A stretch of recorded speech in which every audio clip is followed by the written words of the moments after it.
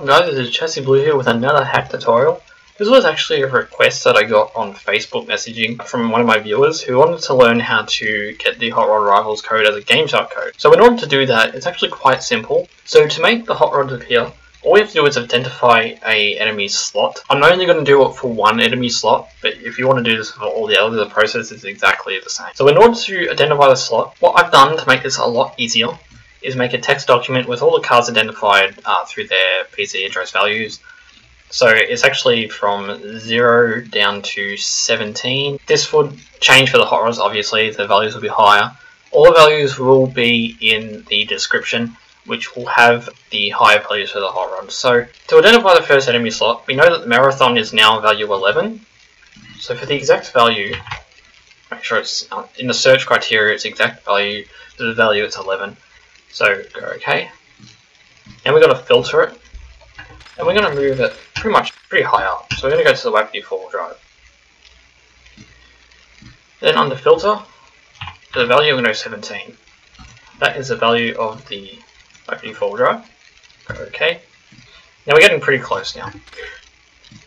So we're going to go to Goliath Halftrack, which is one car less. Yeah, 16. OK. Now there's a possibility that you might get two values. It's kind of going to happen. So even though I've filtered it down, we're going to get two values here. So that doesn't really matter. Most of the time, it's usually the first one. So I'm just going to go add. Since we've now identified the address, all we have to do is close the emulator. Right click, edit. Under emulator address, copy this address. Go OK. Under a new text document, we're going to put in hash, which hash is comment most of the time. Then we're just going to put in Hot Rod Rifle Slot 1. That's actually the name, that's actually the label of the code. You can put whatever you like there. Then we just copy and paste the Gameshark address, or the emulator address, put in 2 zeros in front. And in our list here, I want to have the Vertigo Hot Rod on our Gameshark code. So I'm going to go copy. And then just in Google, we put 36 in hex. That will now come up with the value of 24. I click paste, file, save. And with this file that you've just created, you've got to put that in the cheats folder of EPCXE. Then we're going to start up the emulator.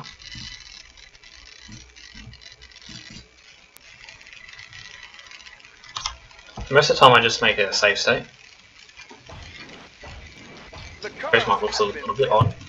Then we're going to pause the emulator by hitting escape. Go options, cheat codes, Hot Rod Rival Slot 1. If that does not appear, that means that you haven't got the ID of the ISO on the text document. This is required, and it can change per region. So this is for the US release, it has US here. Of Vigilante 8-second defense. So if that doesn't work, make sure you find the ID code for your game.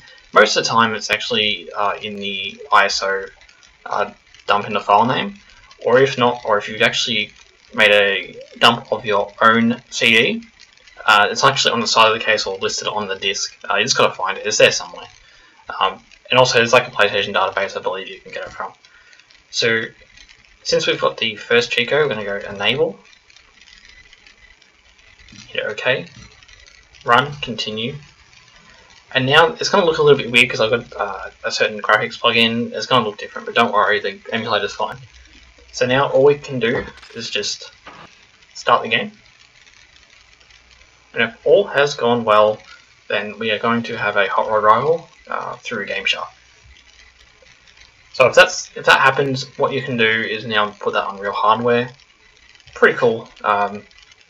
It's really up to you though. So, and there we go. We got a Vertigo Hot Rod Gameshark with the need of actually using a hack tool. So there you have it, guys. I hope you learnt something.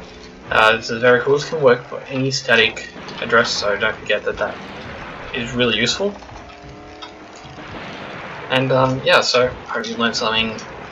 And if this did really help you, just let me know, and if you make any videos, please let me know. I'd love to watch them. and I will see you again in the next hack tutorial.